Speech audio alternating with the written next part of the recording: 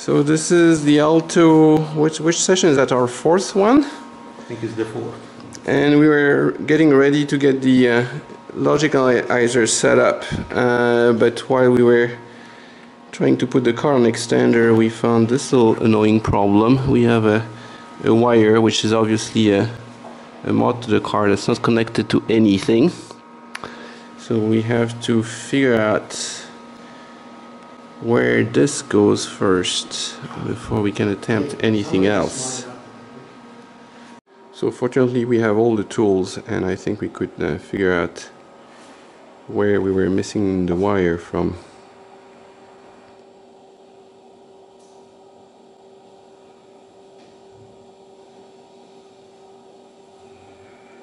This guy right here. I think that's a complete solder. That one has a hole where I think the wire was attached, and this is a good one. So we'll reattach it right there.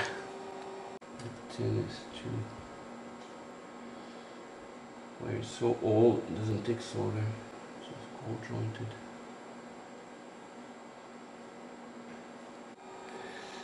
Okay, so I think I got it. That's the wire that was there before. That's the repaired wire. See if I can focus on it. There you go. He's not. Well, no, he does.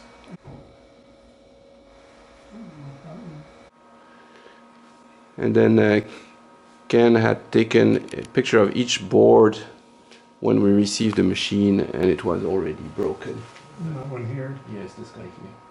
That should be attached here. So it makes us feel better, it's not us. And it has Alan Kay's fingerprints on it. Yeah. So we're going to try to boot it with the repair, although we looked at the schematics, So and we need to move this. seems like it's a Trident disk modification. It has nothing to do with our stuff. You never know, we could be lucky.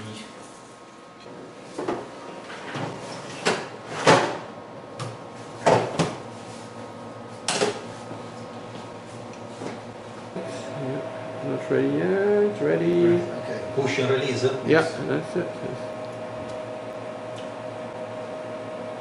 You did 6,216 And microseconds, right? Mostly. it didn't do anything as expected. Okay, so back to the logic analyzer. Okay.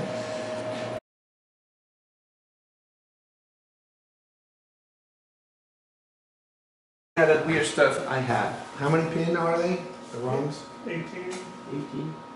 One in the middle like this. And so we'll want to get 10 address lines off the chip. Okay. Sorry? Well, So we want to get 10 address lines off from this chip. let me see if I have enough. So we got the Alto now hooked up to the logic analyzer. I kind of lucked out is that the cable that the Alto uses are the same as for my HP 1000, so I had one extender right there. That was lucky.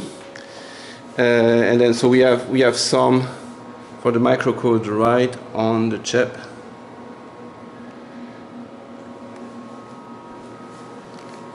And we have most of the other data of the backplane, so we use 4 pods so far. We'll probably put another few together. So right now we are just looking at the microcode. And this is my oldie but goodie HP 1670 G vintage analyzer. So Carl, who just got an equivalent instrument, just set it up with, so that takes forever. Took us half a day to get there. And I have my 600 lines per minute printer just for kicks, so we can print the traces. So we turn it on, we got our first good trace. Should we demonstrate again, see if it works?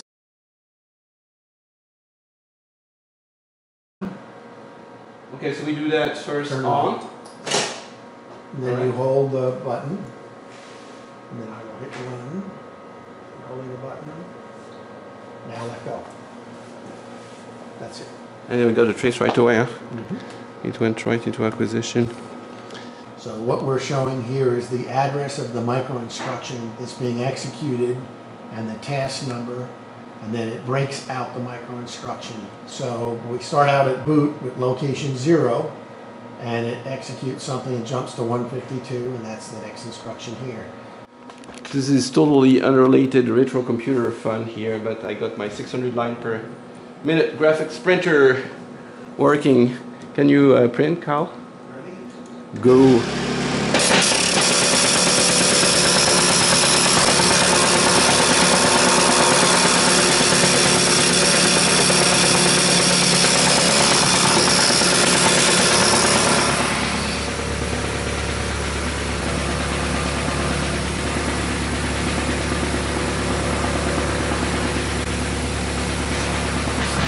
There you go. Wonk. So let's take this over to master the microcode. Printed up to 301 actually. So it gives us a nice printout, and then we give it to analysis. Alright. So I can show you what. And then the master of microcode, Ken, will tell us what it says. So in our first trace, we start off in the Nova emulator, which is also the boot code. We write to memory at start of boot and then immediately get interrupted by the disk word task, which in a few instructions gets interrupted by a parity error. Parity code copies data to describe the error and then goes back to the disk word task. It gets interrupted by the display vertical task, goes back to the disk word task, display horizontal task, cursor task, disk word task. So basically what you're seeing is the task system performing as it should, with higher priority tasks preempting the lower priority tasks, doing all the hardware things that need to be done. The big problem is the parity error we got as soon as we tried to touch memory. Clearly something went wrong there. That would explain why we don't see the system booting up. Yeah. We'll probably have to dig into the disk card to find out what's going on. Okay, well, that's I'm pretty psyched that we got a good trace right out of the bat with something that you can recognize, where we were worried that the prom code that we had would be different from what we had in the documentation, right? So yeah, so far what we see being executed matches the proms that had been dumped online earlier and matches the source code. So this is our first trace. I'm told I wired the task wrong, but everything else should be okay. So goes to Nova emulator, write memory, and that's where you have your parity error. This is all Chinese to me. I'm glad that you can follow that along.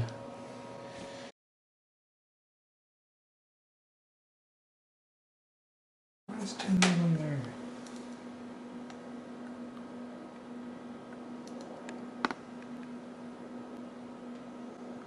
I don't see 2 on this. I'll have to check. Okay, so yeah, this should be 9. And we're getting 6. Oh. So we got the bits flipped and inverted. Yeah, there's just a bit. Can we? What Let's see, sector. do you mean the tasks is flipped? See, I think we got to check the assignment of, get back to that schematic as to which bit is supposed to be what line. Yeah, I might have done it wrong because it was pretty buried. Okay. Vertical is 12. We have a memory parity error right away, which is actually a double bit error, right, Ken? So that's pretty bad. So we wired one more pod to check memory here. It's starting to get a little dense, and we're going to try to get our trace with memory checking. Go for it. Yeah, it ran. Okay, got it. Nice and green. Not like. And then we get another memory access at FE16. Another memory access at 191. At 190. Is the task number right now? 11. 11, 10. Okay, so it starts out at 0, which I guess could be emulator also, right? And then I get 13.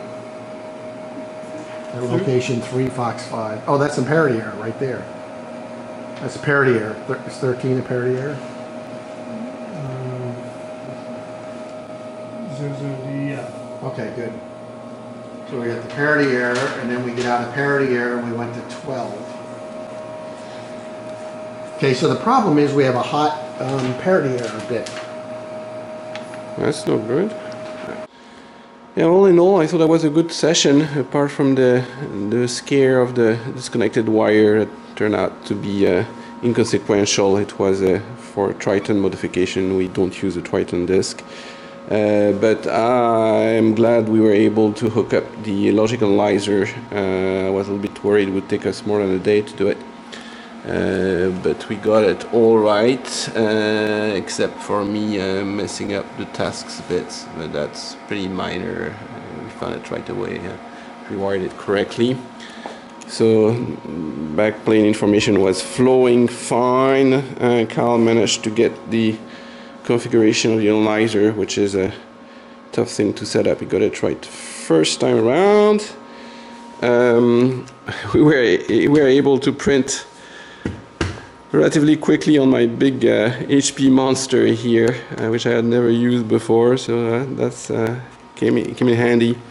And no, the big risk was over here, where we had to extend the board, and we don't have backplane access, so we have to probe directly on the PROM. And I lucked out and found we needed a cable extender too, and I found the one that did the trick in my box of HP 1000 stuff. And what I was even most impressed with is that Ken was able to decipher the microcode right away. It's very hard to read, and found out that right off the bat we have a parity issue, which means our RAM is not good, or we have some kind of logic fault on the board.